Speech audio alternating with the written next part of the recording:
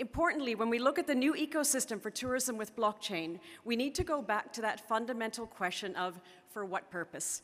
Exactly as what Samara said, why are we doing this? If there's all of this excitement and all of this energy, how is it going to help the sector? How is it going to help the global community? Because as our next speaker says, at the end of the day, our core purpose is always to make this world a better place. So with that, it is my great pleasure to give you to the stage Dr. Taleb Rifai, the Secretary General of the World Tourism Forum Institute, the former Secretary General of the UWTO, and my former boss. Please. Thank you, everybody. Good morning. Sabah al-khair. Ladies and gentlemen, I want to start by welcoming His Excellency, President Francois Hollande, Senior President, Monsieur President, bien merci for your being with us today. France is a very important country to us in the travel and tourism industry. After all, it's #1 in the world in terms of number of international arrivals. Almost 90 million arrived to France only in 1 year, 2019. I also want to thank Sumaira and Balut. They're a wonderful couple. Thank you so much, Balut, for being with us and organizing this. I also want to thank Ariva. Ariva is a very good partner for us. This is very important forum here in Dubai. Dubai is very important to us, Mr. President, because Dubai is one of the few countries in the world that has embraced blockchain. Dubai and Switzerland, they have so much in common. My dear friends, blockchain technology in tourism is here to stay and set to reshape the travel and hospitality industry globally. And we better get ready for it. Digital technology in tourism has a profound impact on any industry, let alone ours. It rapidly changes the behavior for suppliers and consumers in the market. Accordingly, innovative technology in travel and tourism empower fair consumer transactions by deterring possible asymmetric information. Users these days can handily browse through trusted information on internet with contribution from many sources. My dear friends, today's users cannot be manipulated by one-sided information coming from media or from one supplier. My friends, from the user's perspective, digital technology in tourism has a profound impact. It heavily impacts the decision-making of new millennium, Generation Z and Alpha, who are technologically savvy and passionate travelholics. Also, this generation has financial capabilities today to pursue their interest. Hence, social media, mobile blockchain, technology, and crypto and digital wallets are set to become the norm for users, travel and tourism industry.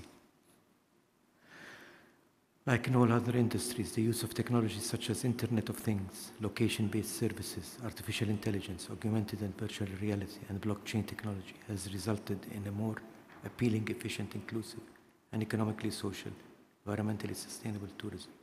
After all, than even before, today a major disruptor.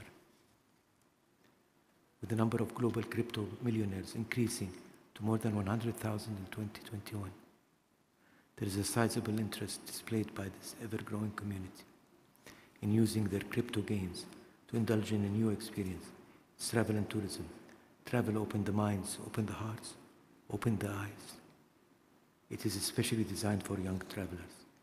Travel and tourism industry stands to benefit the most from this growing class of heightened travelers who want to fulfill their traveling desire with a highly personalized service enabled through the use of popular cryptocurrency as legal tender.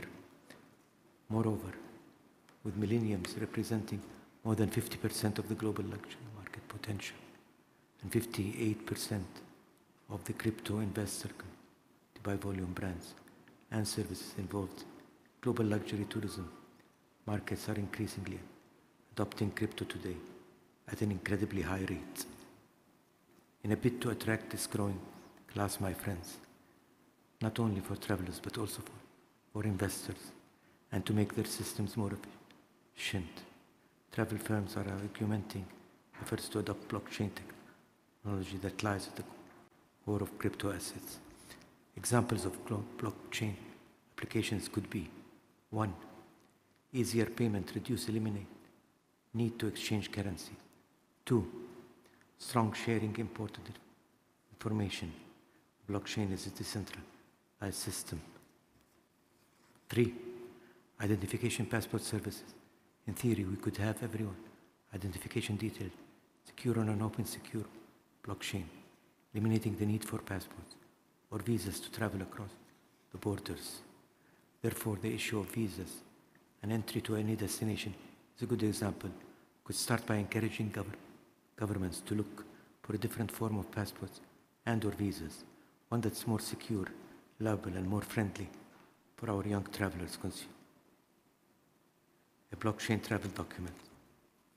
My dear friends, as a blockchain technology will enable tourism-focused companies, facilitate crypto transactions, place of services, create efficient loyalty programs that reward their users, and even tokenize physical assets such as resort space in the form of non-fungible NFTs. In fact, with the rise of metaverse, blockchain technology will be instrumental in converting popular and niche travel destinations to their digital avatars. Possibilities are endless, and the primary reason why many tourism players either considering or already in the bandwagon.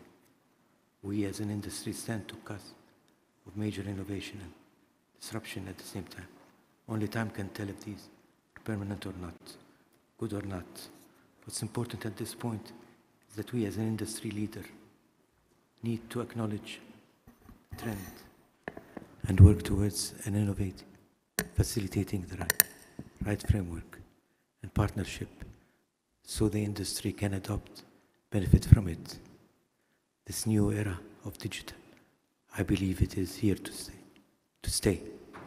I want to finally thank the World Travel Forum and Avatar for taking this first historic critical step by forging such a partnership in the form Global Tourism Forum Blockchain for Travel conference here in Dubai. As I said, Dubai is a very important place for us. Thank you so much, ladies and gentlemen. I apologize for being a bit low in my voice. Thank you so much. Thank you, ladies and gentlemen.